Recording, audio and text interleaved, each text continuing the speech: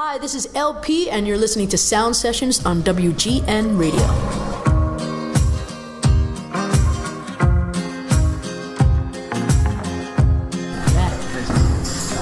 Get those little tiny notes. You know why I do that?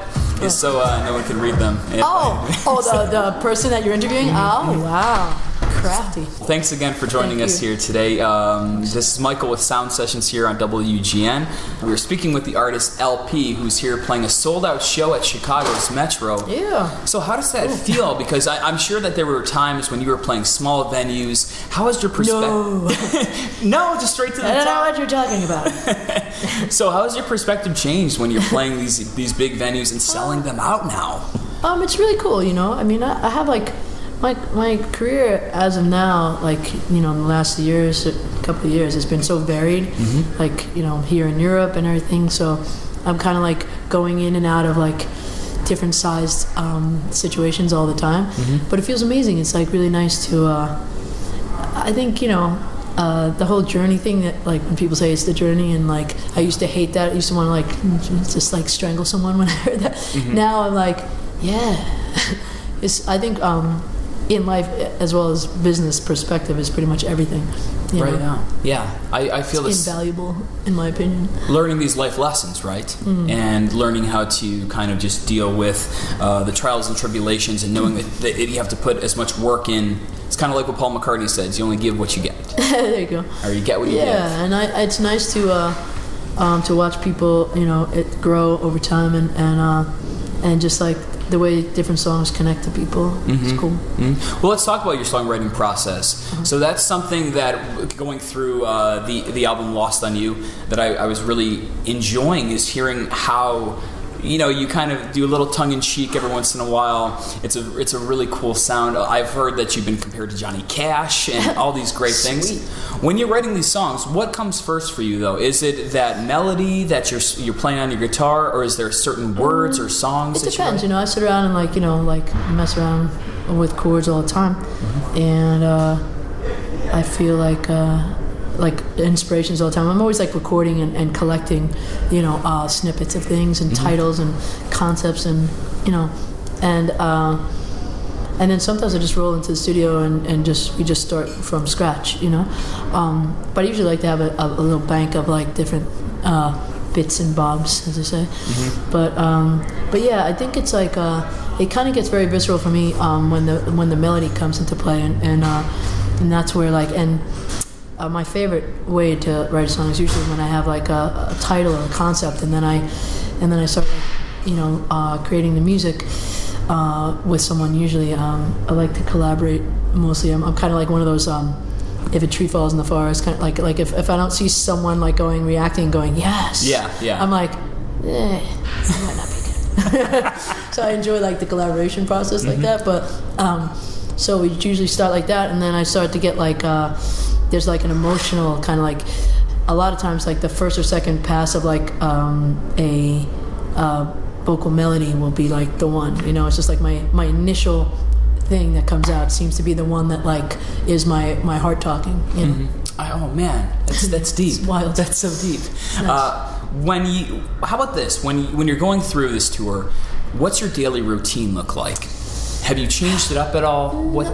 Yes and no. I mean, you know, I'm a little luckier now because I always have like a day room, or like, you know, even like the bus, or you know, the dressing room where I can. I usually steam my voice. I do some yoga. I do my warm-ups. You know, yoga helps me a lot to just get my whole like physicality ready. You know. Yeah. How long have you been practicing yoga for? Like 11 years. Nice. Yeah, I love it. It's it's probably why I'm standing here right now, because it just really helped me in so many ways, you know. And it's kind of like the microwave of exercise. It like kind of strengthens you from the inside out. And as a singer, I mean, you know, your body is your instrument, so it's kind of, for me, pretty vital thing. That's great. So you mentioned you steam your voice. What does that mean? I use a like a Vicks personal steamer. Okay. It's like, it just looks like this thing that goes over, and it's like when you're traveling and when it's cold, like when I fly a lot, like I'll do like fly dates every day for like 10 days in a row, like I'm going to do when I go to Russia next part of the tour. Yeah. Like flying a lot really dries you out. So the steam like 15 minutes before my show and after my show, and it keeps me like agile. Yeah. And it's still hard. You probably need that power to whistle that much too. I mean, the whistling, like yesterday on stage, I think I did well yesterday in Kansas City or whatever, but I felt so dry. I was like, I'm drinking water the whole time, and like sometimes my whistle, I'm just like, oops, shit. I could imagine that'd be hard. I barely know how to whistle, so I think that's a really cool power and a good thing to add to songs too. Speaking of songs, I wanted to know, I don't want to ask what your influences are because you've told us a few times, but what were those first albums that your mom or dad put on that really connected you with music and thought, this is something special in my life? Yeah. Well, my dad's, funny you should say, was like a Johnny Cash fan for sure. My mom was more of a like Luciano Pavarotti and Maria Callas and Julie Andrews and Wow.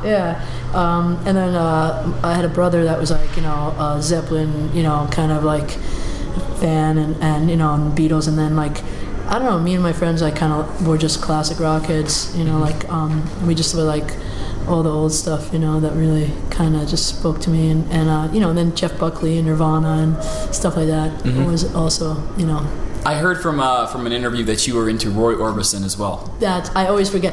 Like that's the thing. Like when you do like a bunch of interviews, you're like, I didn't mention that person, and then I always forget to mention Freddie Mercury. I'm like, come on, you got to mention Freddie. Yeah. But Roy Orbison's a huge thing. I mean, Roy Orbison for me is a very big one because he's like, he made me feel like, and I'm not fishing for compliments. Oh, no. Like it made me feel like you could be like funky looking and be like, hey, it's okay. It's the emotion. But yeah, he like had this like, he was clearly, that guy clearly didn't look in the mirror and go like, I should be seen. People should see me, I'm beautiful, and he just was like, but he was legit and like authentic and just so, he can make you cry, Yeah. And I think, that's like a big thing for me, like eliciting emotion in a song, because I think there's nothing that really affects me more than when I'm like sad or even happy. I mean, a song just stirs my emotional state. I love that because I'm a huge Roy Orbison fan too, and you're right, he can make you cry, and it's just like so his drama is ridiculous, like Running Scared, like that song. It's not even like there's no chorus to that song. It just keeps going. It's just this ongoing thing. It's like I hope she doesn't leave me. I hope it's okay. Here he comes. He might take her away. Fuck. It's like I got it. Oh yeah. I mean, who does that? Nobody does that. He's one of a million. I mean, he's really and very theatrical, and I love that about your music too because your music is also theatrical. I can feel it. I can feel that passion when you sing. Thanks. You write a lot of songs for other artists, and you mentioned that it's a way that you can kind of dive into their mind. You need to look into what they're feeling at the moment.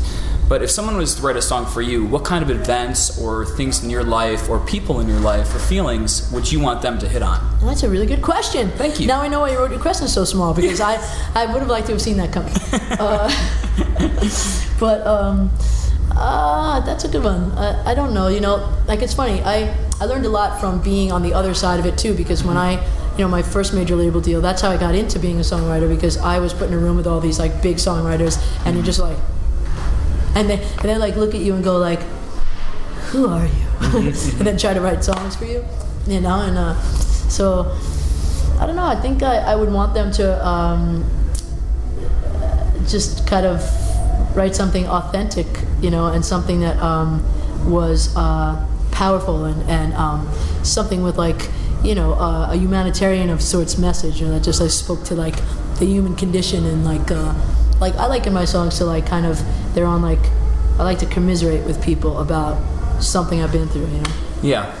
It comes back to that feeling, right? And what you're going through. Yeah. What's it like having your songs? Because a lot of what I heard from your music was coming from. I think I heard you in a Citibank commercial one time, on a few TV shows as well. Yeah. What's it like to have your song on something part of pop culture, and then maybe being taken out of context like that? I think it's cool because I think it's like I think it's very telling, and it shows you also like even in an audience full of people, Dave Grohl has this like saying or something that I'm going to completely butcher, but the idea of it is that, like, you know, to sing a song for them, to sing a song to 50,000 people or something like that, and have them sing back like that many different meanings of the song, because everyone's taking it their way.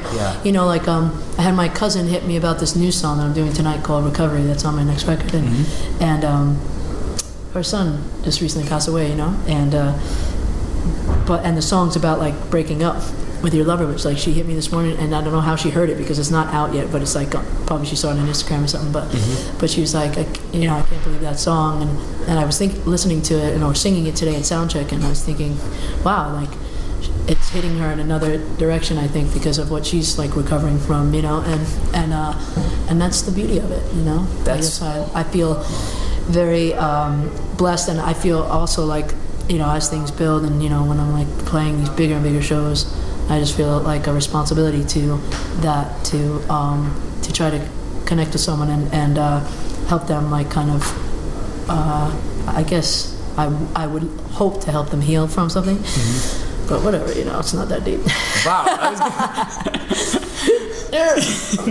But that's a beautiful thing to say, because people do find their own realizations from the words that you speak. Yeah. When you're writing, what's the best place to write at? Do you write in the tour bus? Is there a certain room in your house? It's just wherever, you know. Like, one of the cool things about being like a hired gun songwriter, is that I learned how to, like, kind of, it's like the cry on command kind of thing, you know. Like, it's like you just learn to, like, go in a room. It's like, it's not particularly inspiring. Like it wasn't actually, I didn't know if the song was for me. I'll tell you, like, a random story, but a song that I have, Tightrope, on my last record, I wrote that in the most boring, like, 4 walls. I mean, it was like literally like in the space we are right now. And it was like me and a guy with a computer, a guy from Germany, and we just were like, I couldn't wait to get out of that room. Like, I had the concept of Tightrope, and you know, we wrote it, and I laid it down, and I remember getting it back, and I was like, oh, this is actually something. You know, actually, this is something for me. I thought I wasn't sure if I was writing for me or for someone else. I wasn't positive. But I remember that session being just like brutal for me. I was like not in the mood to write and everything. And then when I got it back again, I just was like, oh shit, you know. But like the room was like absolutely uninspiring, and the time I wasn't in the mood. It was like beautiful out, like it always is in California, which is hard. And I was just like, I gotta get out of here. I want to drink a beer. Fuck this place. And you know, and a song came out of it. You just don't know. It's where inspiration strikes, I guess. I know we don't have you for too long, so I don't want to take up too much of your time. You're playing here in Chicago at Chicago's Metro. It's a historic spot, especially for us here in the Midwest. Do you have any ties to Chicago, the Midwest? I don't, except that I've come here on tour a bunch, and I just like, there's something about it, like it's got like this, it's like kind of like an alternate universe New York City to me. You know? And the cleaner, like, happier version, I don't know, not really. But I like we'll take it. I like that it's got like this like super like not seedy past, but you know, like very it's like a dark, like, you know, I think about what's his name, Al Capone and stuff like that, you know, and you just like, you know, and the nightlife and the it's like a foodie town and stuff like that, and I don't know, there's something really cool about it. I've done Lollapalooza here, and that's really fun, and it's just like it's everything. It's like a very continental kind of like, you know, cosmopolitan, I meant to say, city, where it's just like, you know, it's kind of like waiting its turn to like take over, you know, at all times, you know. It's like waiting in the background. It's like if New York City, its older brother dies, it's like, we were always the best. Hey, mama, exactly. I'm here now. The favorite son. Exactly. Well, that's I'm the king now. The king died. I'm the king. You know, you mentioned a lot of great things, and a lot of books came to mind, especially with inspiration. Are you reading anything now? I am. I'm reading I'm reading the Band story by Robbie Robertson right now. His bio about the band. About the band. Okay. Yeah. Cool. I'm reading like Last Exit to Brooklyn, which is very depressing, and I have them all on a Kindle, so I just kind of do that. Right on. Yeah. All right. So we have some listener questions. Real quick. This is from our Twitter at SoundSeshPod. It's from LP Blogspot. Huge fans of yours. Yeah. I know. They wanted to wish Anna. Hi, Anna. What's up, boo? Wanted to wish you the best. Yeah. When was Recovery written and recorded? Because they think it's incredible. That was actually, it's an older song. It's a song I've had for like 5 years. it was a song I wrote really as a songwriter with Leona Lewis in mind. And I wrote it about my breakup at the time, the one before the Lost on You one.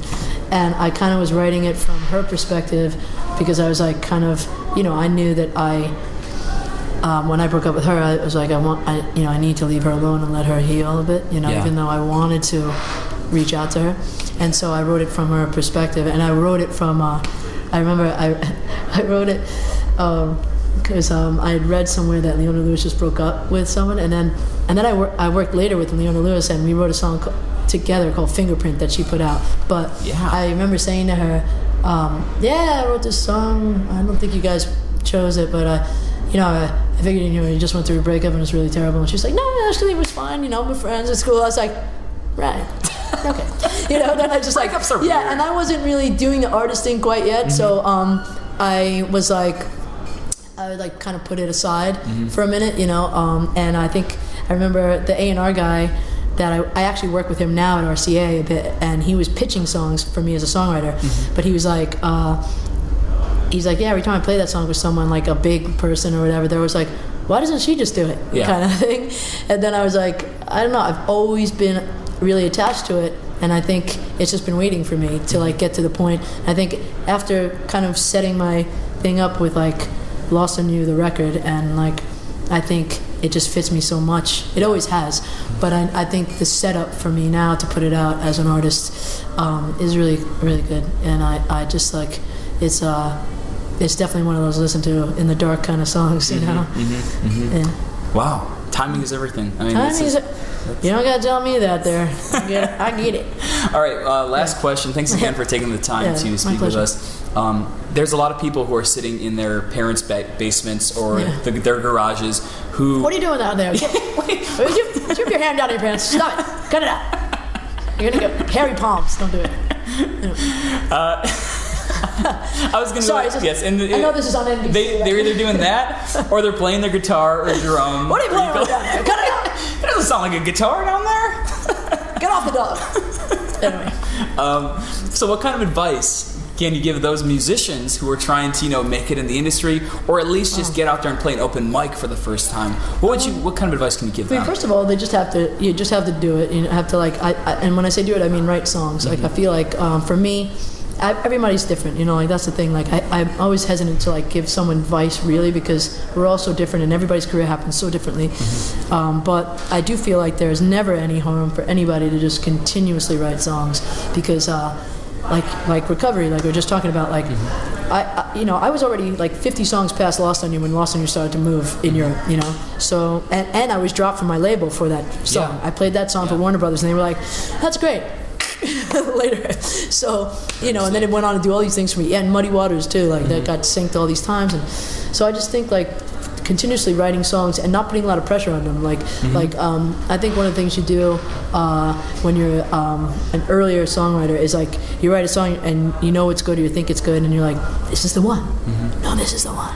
And then you kind of your brain and your drive goes a little bit you're in the hot tub already, and then, but if you don't do that, if you continuously write songs, I think that it takes the pressure off any song making it for you, and you're already on to the next thing. And I think that songs are builders as well. I can tell you some songs that built up to other songs for me.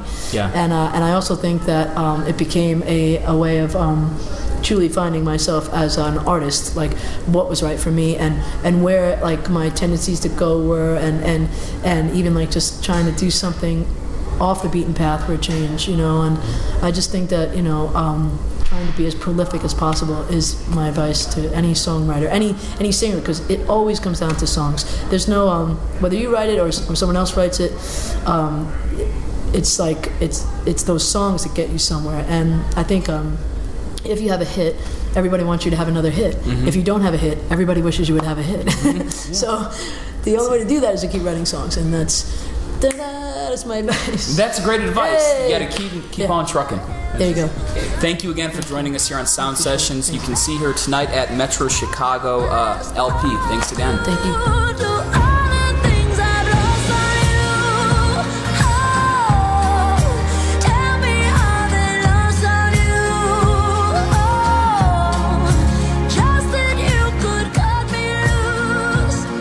Can't get enough of Sound Sessions? Like our Facebook page, follow us on Twitter @SoundSeshPod, and check us out on Instagram @SoundSessionsWGN.